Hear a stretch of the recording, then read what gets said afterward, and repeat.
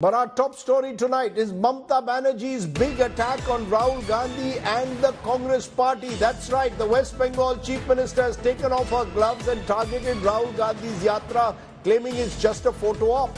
Rajdeep, I'm being very honest. I can't hear you, but you're talking about does the plain speaking harm the Congress party? In that case, what I'd like to say is it all right with the Indian National Congress if Mamata keeps speaking in favor of Indian National Congress and I go to Assam and every single day call Rahul Gandhi ji and Sonia Gandhi ji a corrupt family, that I say that they need to be removed. So if I speak in Assam in a different voice from Mamata, is that all right with the Congress?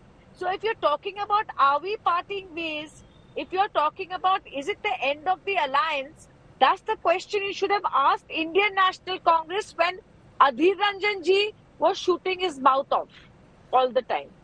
That question you need to ask the Congress, not us.